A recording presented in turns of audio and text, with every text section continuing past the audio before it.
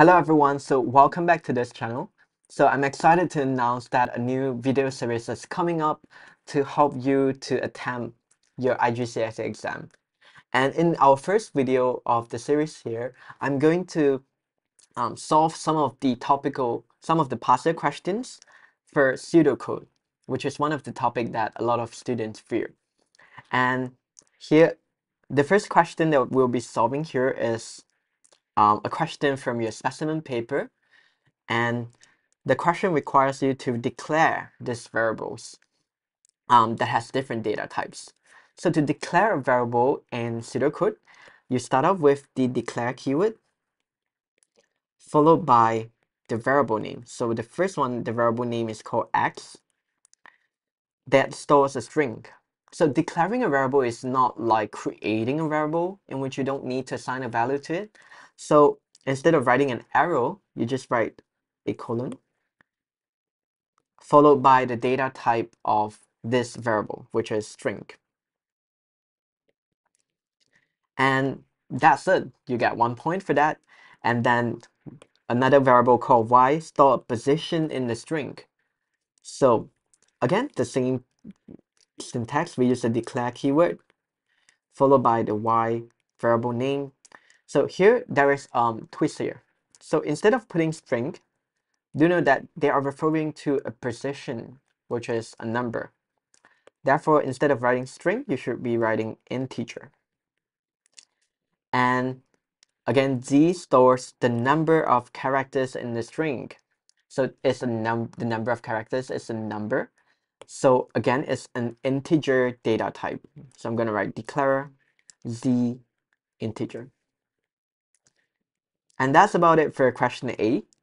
And let's proceed to question B, which is worth around 6 to 7 marks. Okay, the question here states that the function length x finds the length of a string x.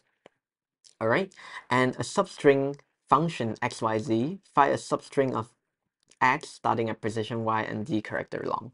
So what this function basically means is that, let's say I have I call it a substring function, and I put in a, b, c, d as my string, and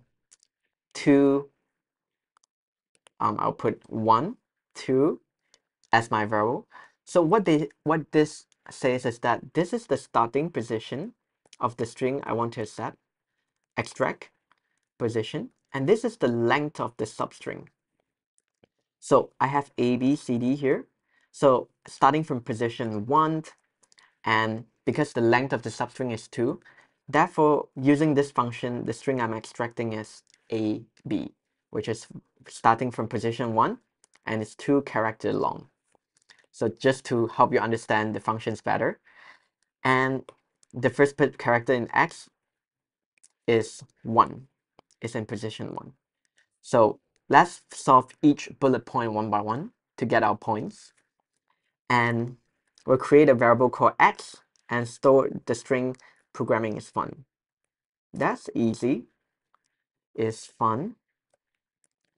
And then we'll find the length of the string and output it. So to find the length of this string, as mentioned by the question, we can use lengthx function. So we'll do lengthx. So when we do this function here, they will give us the length of this string called x, and then they want us to output it. So we can directly write the output function on its left hand side. So what I'm saying here is that I'm outputting what the length of this string is. Here I have 2 points. And last but not least, extract the word fun from the string and output it, which means I need to extract this string from x here. So we all know that we need to use the substring function. So I'm going to put substring. And the string I want to extract here is called x.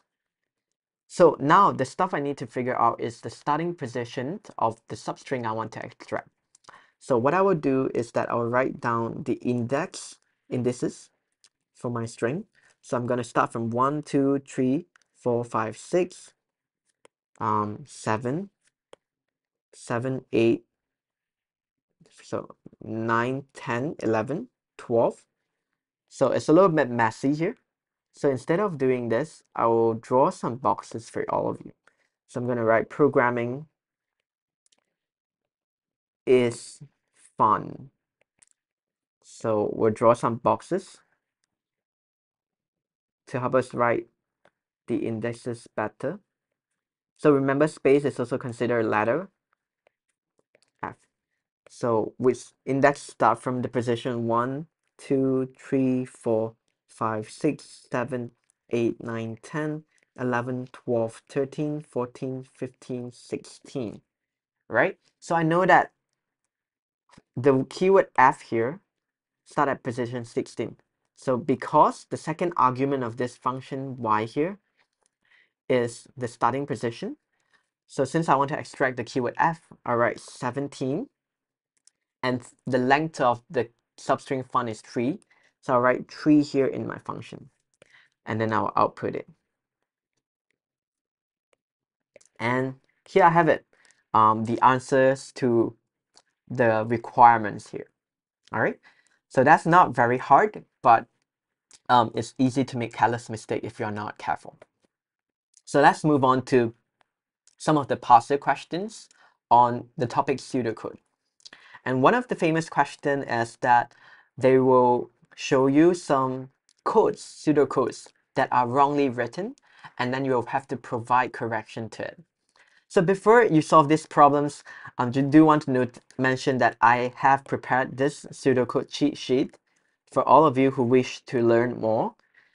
They basically is a one-pager that contains the syntaxes to declare a variable, all the mathematical comparison operators, declaring an array, conditionals, and the 3 different types of iteration that we have learned. Okay, so from this code here, let's first understand the requirement before we correct it. So the code written should generate 50 positive random integer with value less than or equal to 100, which means they should be from 1 to 100. All right, and these random integers are then stored in the array called random. And again, there's another function, ren14 will generate the number from 1, 2, 3, but not 4. So this is the key point. So the question should ask for arrows here and write a correction for each arrow. So the first arrow is that, okay, let's see if we can find any arrow. So here I have a repeat until construct, which is an iteration.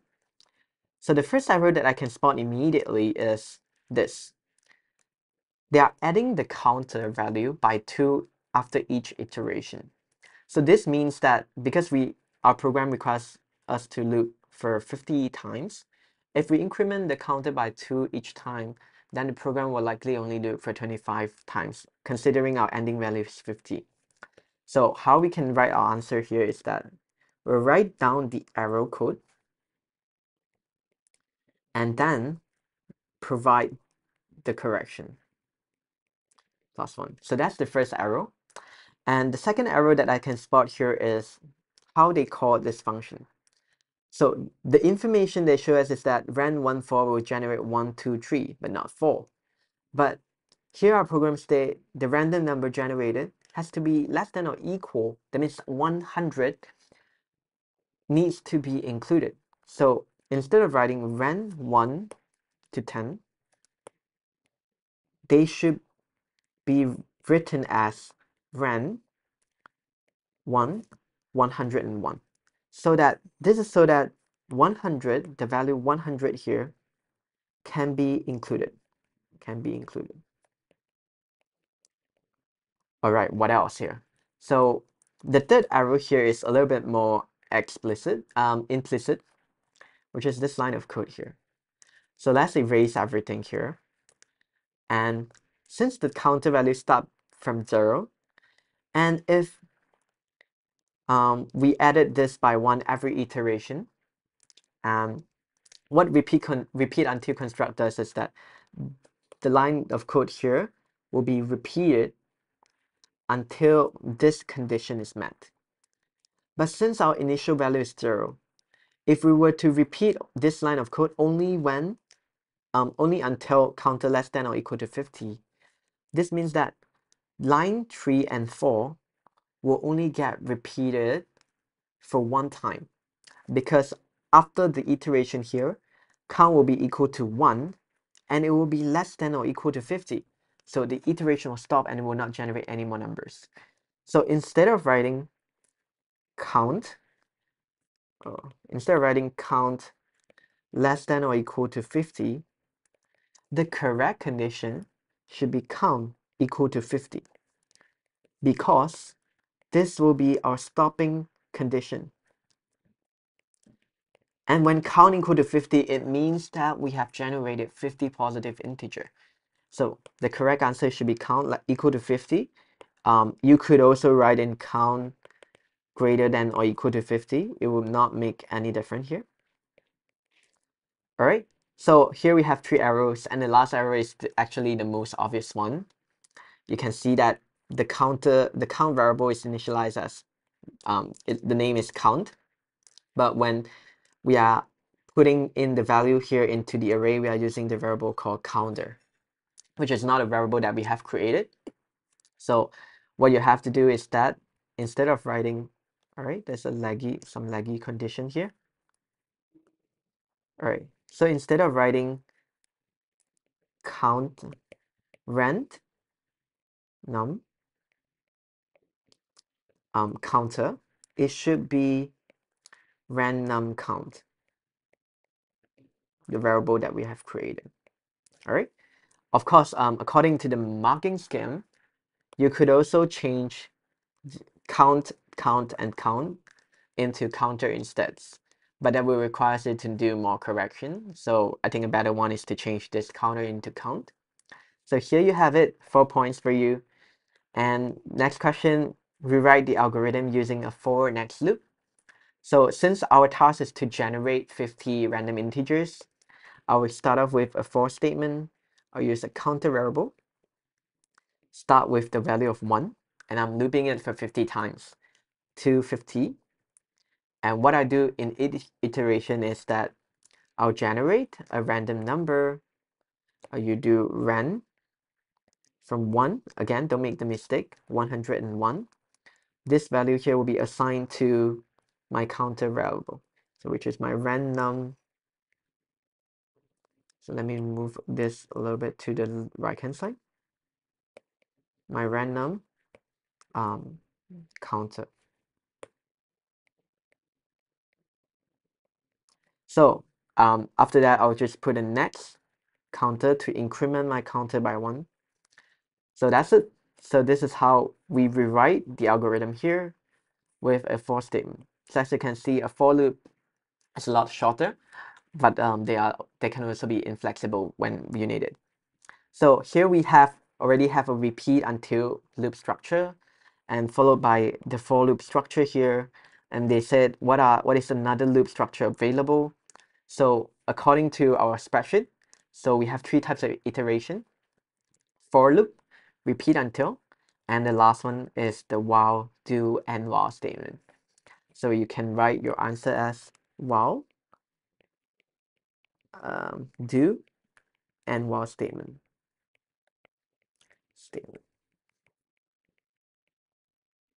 So that's it. So here's how we solve this particular past year question. All right, next up, we have another course that needs us to find some of the arrows. So feel free to pause the video to see if you can find it before me. And so here I have a pseudocode algorithm that works as a calculator. So what this code does is that it's a while loop. That means it can do multiple times. User will output 1 if they want to do a plus operation, 2 if they want to do a minus, 3 multiply, 4 and divide, so on and so forth. They'll first be asked to enter an operator, and then followed by the input values that they have. All right, so we are asked to find 5 arrows, and I have already seen some of the statement here. The first arrow is this. They initialize the continuous variable to have value 1.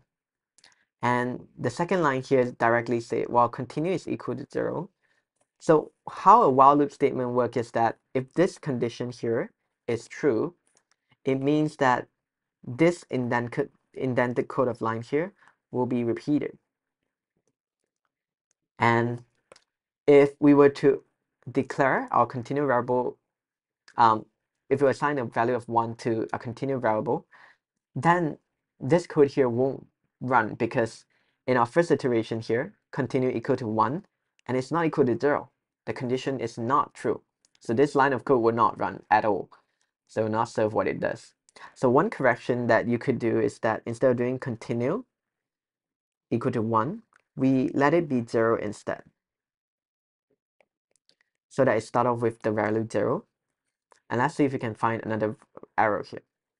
So the other arrow, since we are asking for 2 input values, so this is how you ask for first value. But if you look at how they ask for second value, this is wrong. Let me use a red color to show you. So this is wrong, and because they are outputting and not inputting. So instead of doing, so in our answers here, instead of doing output value 2, it should be input value 2. All right, so here I have an if case operators, and it sounds a little bit weird, right? And if we look into our pseudocode cheat sheet, if statement usually followed by then and else and then if, whereas the other conditional, and case is usually followed by case of. So looking at our code here, instead of doing if operator, this is obviously a case of statement, which basically says that if the operator value is equal to 1, you'll do this line of code. So instead of if operator, it should be case of operator. All right, so that's the third arrow here. Let me highlight it. Okay, and case. So the fourth arrow here is a little bit more implicit. It's in line 15. Output, the answer is value 1. But if you look into the program, value 1 isn't the result, isn't the variable that stores the result. The variable that stores the result is answer. So instead of outputting value 1, answer should be output instead. So our arrow here for here is that instead of outputting the answer is value 1, I will do output, the answer is answer.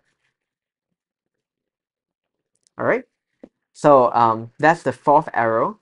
So we have the first arrow here and the second arrow here, third arrow, fourth, where's the fourth arrow? Yeah, this is the fourth arrow. And the fifth arrow, again, is very implicit. Look into code number 16. Do you wish to enter more value? Input more values. So if more values equal to no, then continue equal to 1. So this is correct. All right. And the one that is wrong here is in our code line 22 here. Because if you check into your cheat sheet again, until is only paired up with the repeat syntax. Whereas for while loop, you should put an end while instead to signify the end of the iteration. So here, instead of writing until condition equal to 0, the correct syntax should be end while. And yep, that's it. The 5 arrows that you can find in the course. Of course, for now, if you still feel like you cannot figure out the arrow, I would definitely recommend you to watch my pseudocode masterclass video to understand the basic syntax of each pseudocode construct. All right, so the follow-up question The algorithm needs changing to only allow question 1, 2, 3, or 4 to be entered for the input variable operator. Write a task to perform this task.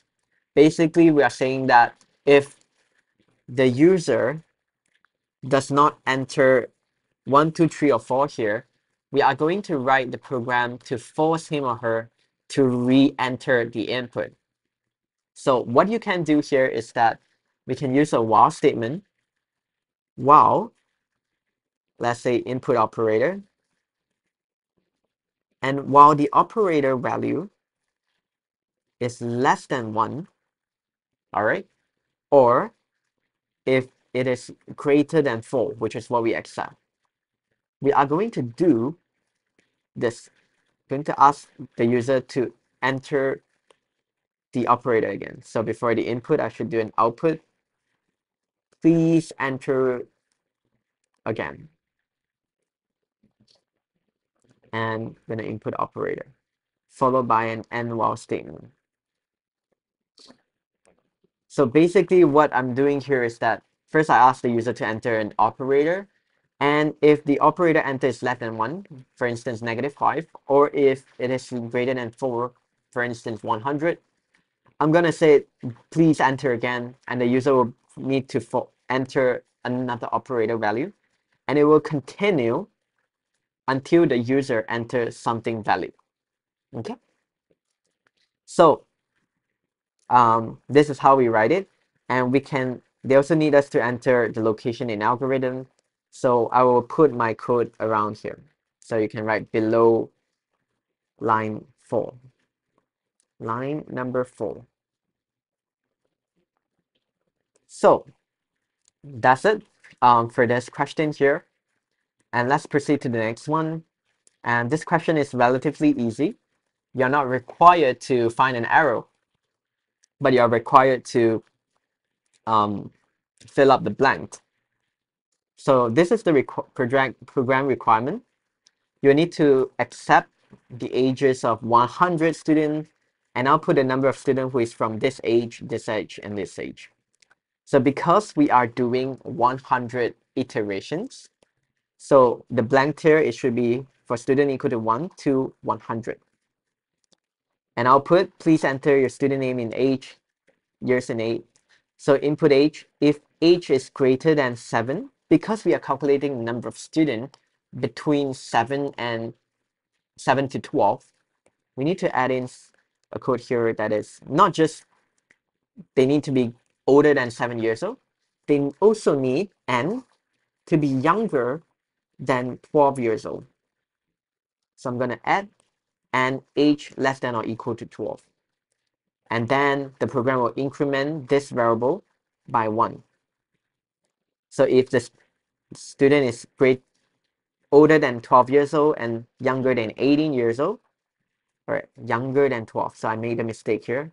Instead of, it should be less than, I will add count 12 to 18 counter by 1. And then last but not least, they will do for 18, and they will output how many students are from this age and so on and so forth. So output there are, since I'm reporting the number of students over 18 years old, so I'm going to write, we are going to output the value stored in count over 18. So question B, write extra pseudocode that are needed to count the number of students who are under age 7. So of course, we can use an if statement to check whether the student is younger than 7 years old. So I'll write if age is less than 7, then what I will do is that I will update count under 7 variable. I will increment it by 1. So let me erase it. Count under 7 plus 1, followed by an if statement here. And that's pretty much it. That's all we need to do. So that's how we solve question number 2 here. And The next question is from June 2022, which is the most recent exam. You need to write a pseudocode routine that will check that each test result entered into the algorithm is between 0 to 100. So, which means if this, we'll first ask the user for a number. If the number is outside of the range of 0 to 100, they are going to enter the number again. So again, just remember that if you ever need to ask the user to repeatedly enter something until a condition is met, just use a while loop. So I'm going to do while. So I'm going to first ask the user for an input, for a number. Input number. So while number is less than 0, all right? Or the number, that means either they are less than 0 or they are more than 100, I'm going to ask the user for a number again. I'm going to do input. Hey, I'm going to say output, please enter number from 0 to 100. And then also another input number again. And followed by an and while statement. So that's pretty much it. That's how we ask the user to enter more numbers.